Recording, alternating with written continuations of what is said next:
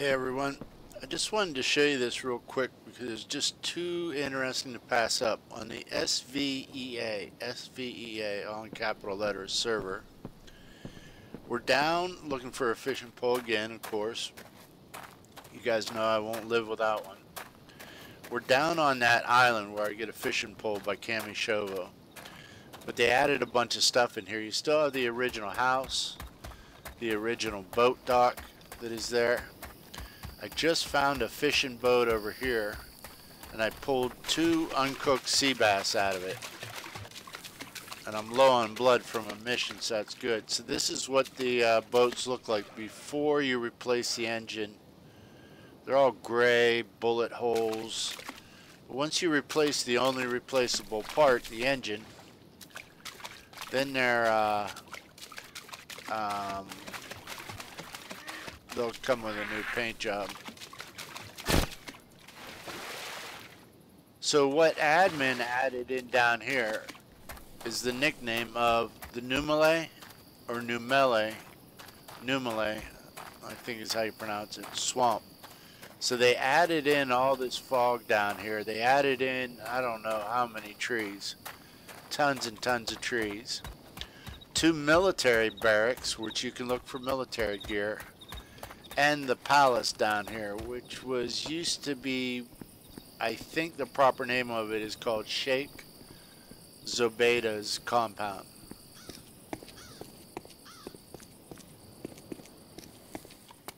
It's just looks out of place, but it's just an interesting place down here if you go upstairs. La Revolution.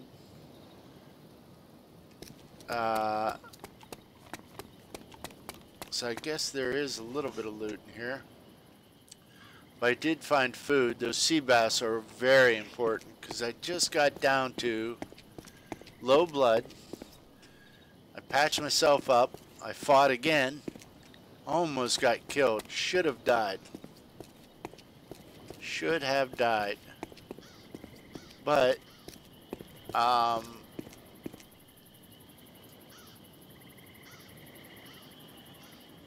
I got my blood all the way down to 671 before I could get a bandage on myself. Let's go to the upper level here and take a look around.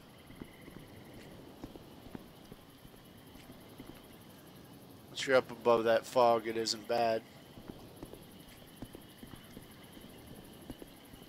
Big enough spot over there on that side to land a helicopter, so you could have a helicopter here at this compound. Most admin wouldn't mind that, as long as you don't interfere with the loot that someone else can get. You can't block it up. On here, they kind of do. There's been, I saw some that they just walled off the entire Northwest Annex. But it depends on what they let you do. You can always ask. It never hurts to ask. So just thought I'd show you something interesting down here. You can run to the other side. So the addition of the fog, a bunch of extra trees, the palace, and 2 military barracks down here.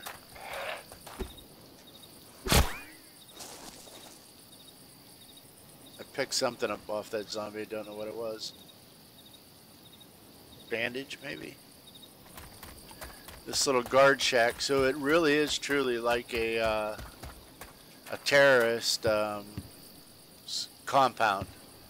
They got their own guard shack, their own military base, or military barracks for their guys to sleep in. The armed guards for the palace. Based down in a swamp, hidden out of the way.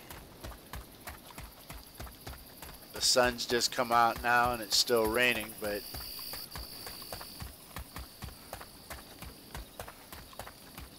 can see the military barracks here. It's really thick. They did this on their own. It's something they come up with. They're being real creative, and I like it. That's one of the reasons I'm attracted to this server, is the The ingenuity.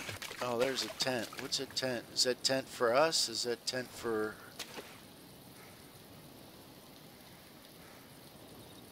no, that's a private person's tent. I'm not taking any of that.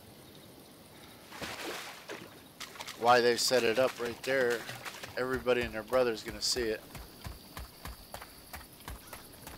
So the fog is persistent here. It's always here. I gotta find my way back to the boathouse. Oh, that scared me.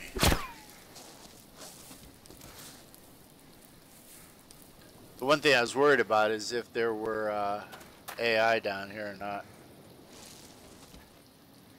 Stuff is despawning pretty quickly here. So this is the Numele swamp. Up north, they have near Prude Lake, above Story Sobor, Novi Sobor, and all that. They have a huge, massive cave system there that you can go down into caves and root around. You could be lost for an hour down in there. So I didn't see any fishing poles. I looked up top there, but here's your gear. Those are chem lights. They're just stuck floating in the air, if you can get a better look at them there. So that tells me there's loot here, so you just gotta come back out and check above your head. Make sure there's no floating gear. Sorry for moving the camera so fast. I'm used to being by myself and just moving the camera pretty fast. I tried to make a base out of one of these boat docks one time, and I could not figure it out for the life of me. It's hard to get a lockable base down here.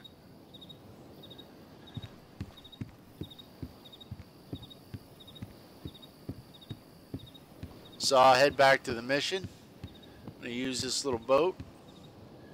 Go have some fun at the mission. It's the nuclear power plant, which is an interesting new mission and different type of mission.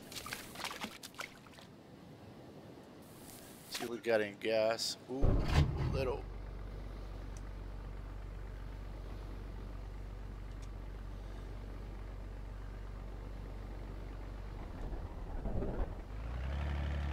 Up. Screwed up. I should have just kept backing up so I could show you what this is like.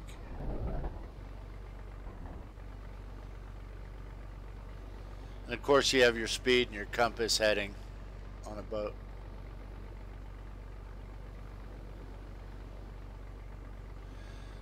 So when I got very low on blood from that mission down to 671, you're in the danger of passing out. You don't want to pass out around any AI or zombies. So I had to run and then go I killed 2 chickens and a sheep, cooked the food right away, and it got me back up to 8,000 blood. And I'll cook and save these sea bass for later.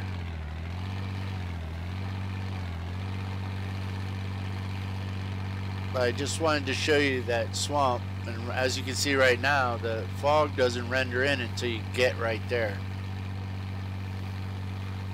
But I really can't blame someone for having a tent or stash there. Oh, we're beaching the boat. We're grounding in a little bit shallow water. But because people are just going to go down to the there's another fishing boat right there that's beached on the shore. You can put that back in the water, but you got to gently bump it with a car. They're a nice big fat cow for me too.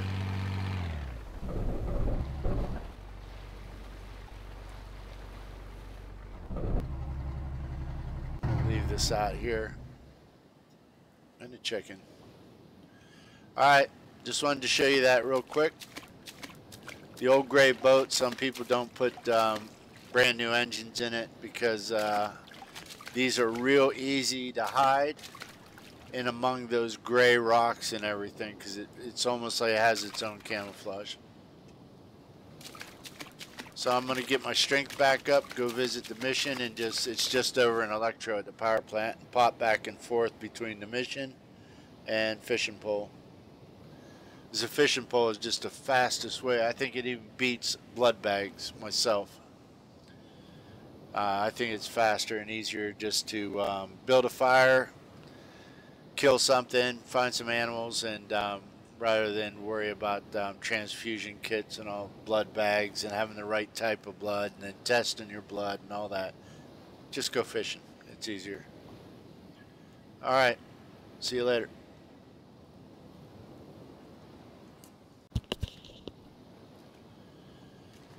So now let's take another look here. There's our herb box over there. Nothing. Just nothing.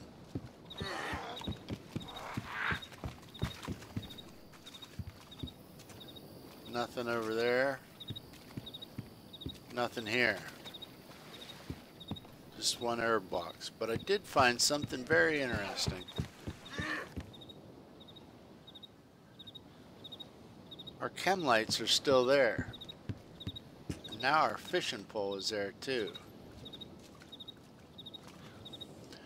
So the only way I know to get that, at least I know they're spawning here, so if I can't get to it, I can't get to it, but I'm going to try my best. Oh, thank heaven above.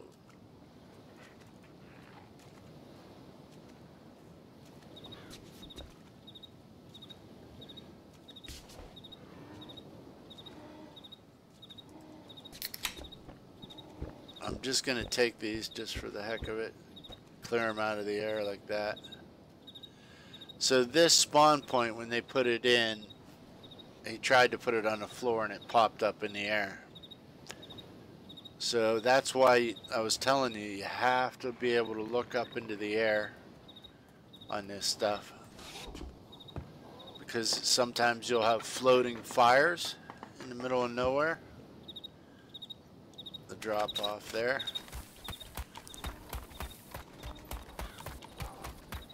And sometimes there was a floating tree the other day I saw. I didn't get it on videotape though. So for me, that's the biggest find in the game besides night vision for me. The most helpful thing. Now I head back up north. Any pond, the pond south of Ybor, I can just start fishing and stockpile some fish.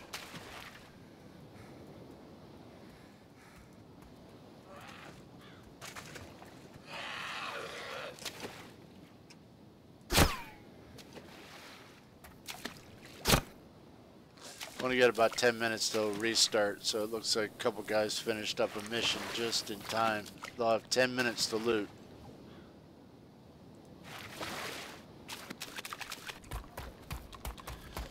And to do anything else with that boat, I need to have fuel for it. I went into Komarova over here, but while I was killing and getting ready to cook a cow, I was just gutting it. I heard some Henry rifle shots or pistol shots, and when I ran over in town and stood behind a fence, I was just patient and just waited for about 2 minutes, and 4 AI come running through there, which would be pretty much outgunned in tight quarters. When they're together, they're okay, but when they're split up, they can be really dangerous. So it's hard for me, but I just let them go. So we got restart in 15 minutes. So I'd like to get off this island.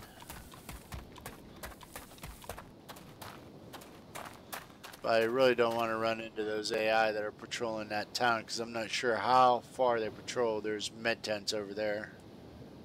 Another boat. So I really don't want to get killed and have to scramble for my gear, especially now that there's only 15 minutes left to restart. So I want to stay, I won't have time to get over here and get all my gear back, and I got way too much gear. Too valuable for me now. I saw a DMR, about 80 rounds left for the DMR, 400 rounds left for the saw. I'm not taking a chance. I don't know if they come over to this island or not. But I just don't want to take the chance. So I'm just going to wait for restart and pop back in. Maybe if I get lucky I can catch my second fishing pole. I found 3 in a day and I found 2 at the same time spawning in. And there they are. I knew it. So what we're going to do is we're going to switch over. This is how you switch over for the backpack. You have to move your gun into your hands, holding. Then you have to open up your, unzip your backpack and move the DMR into your hands. Then it automatically moves the saw over.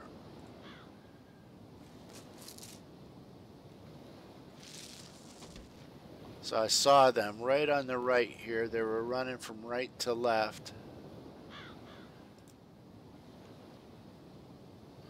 I'm not going to shoot at them. I can't afford to catch a stray bullet now. I've done it too many times in the past to make that mistake again.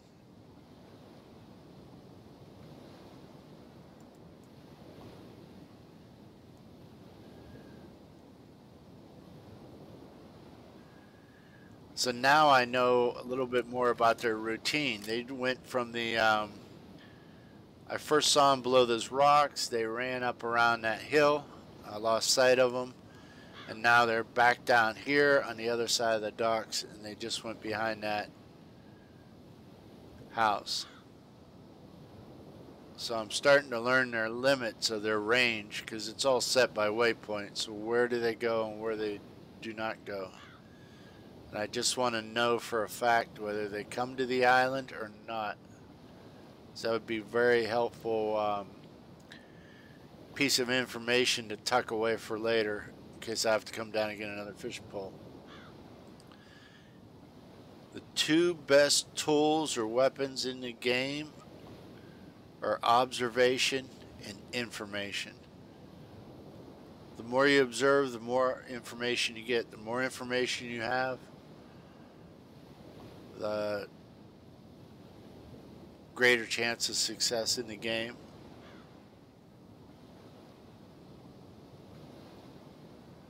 So I lost sight of them, so I'm just gonna wait.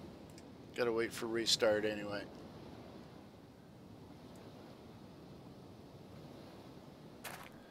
Double check here. I got binoculars on me, don't have rangefinders yet.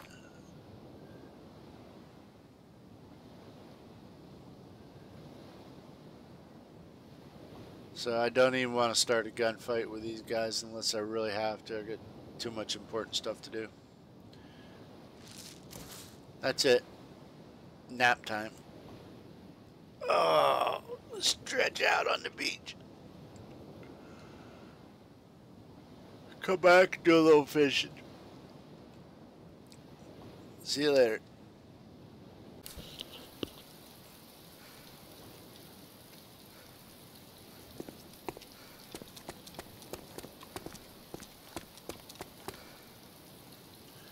Another quick note about being in the rain. As you can see right now, I'm down in Komarovo, standing out in the rain, and you can see on the right hand side, see the 3 chevrons pointing down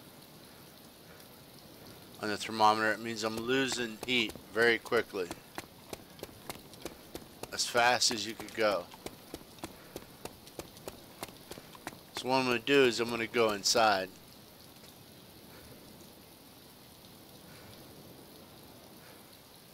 Now if I can get this position right where you can see it. Now there's only 2 chevrons going down. Now if I'm just walking, my body temperature is actually going up. It's at night, it's in the rain.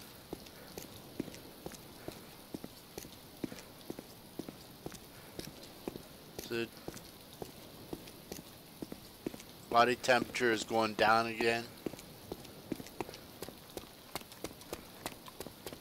Now it's going up.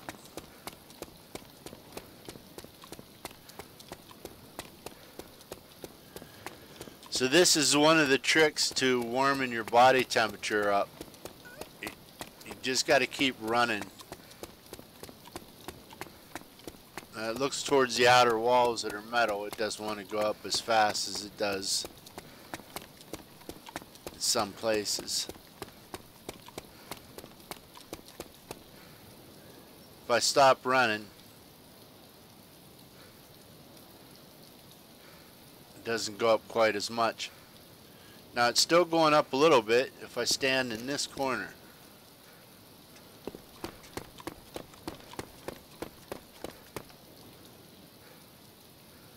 If I stand down by the metal doors, it's going down, 2 chevrons down. It's a little bit uneven heat in here. Now it's 1 chevron going up.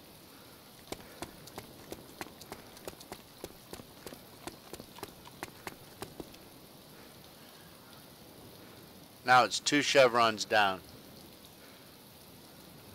Dropping. Run back to this corner. We'll wait on it for a second here. 1 chevron up.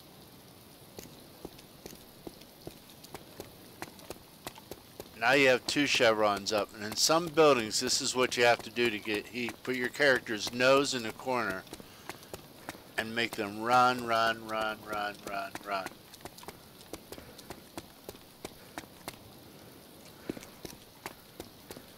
That's one way to bring your body temperature up when you're cold and if you don't have firewood. Versus going outside and being in the rain, you got 3 chevrons down and you're going to lose it just as quickly as if you're almost swimming. So that was 3 chevrons down. Now we got 1 chevron up. And I don't know if the 1 chevron up is because of these lights they put in here. They got street lights on some servers. This was the addition they put in.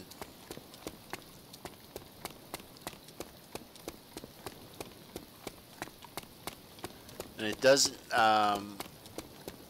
light up the whole town, but it does make it kind of nice. Where you can see where you're at a little bit.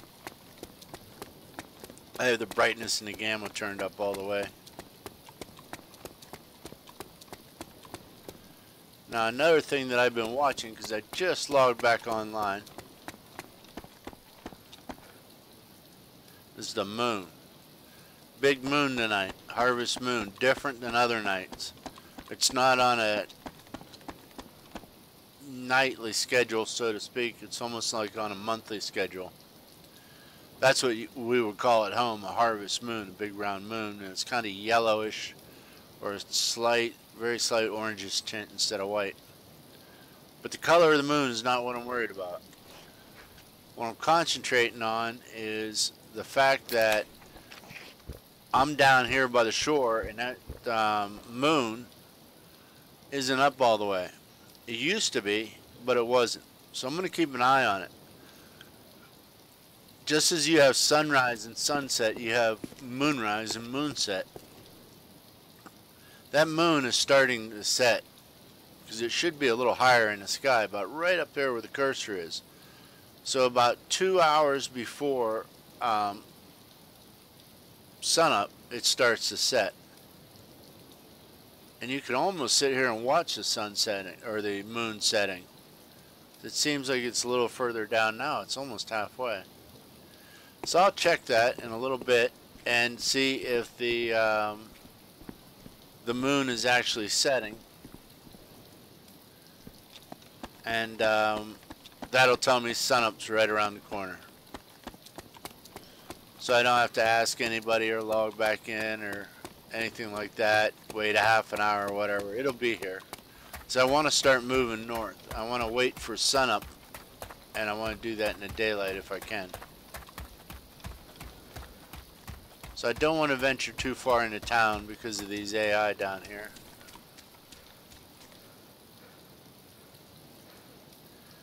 But I'm hoping this shows up on your screen a little bit. But every town is lit up like this. Even some of these sheds look like they have an old light bulb in them. They're kind of an orangish glow. Barns. It just helps you out with that. And it's not on every server. It was in the last, I believe these were in one of the, not the final update that they gave, but the one before that, and it might even be admin that came up with it on their own.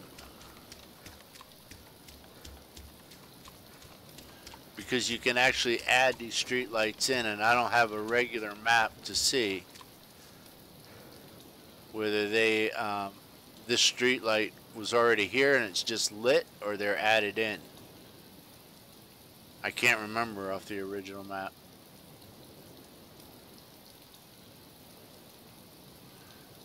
But for every town, it really helps out.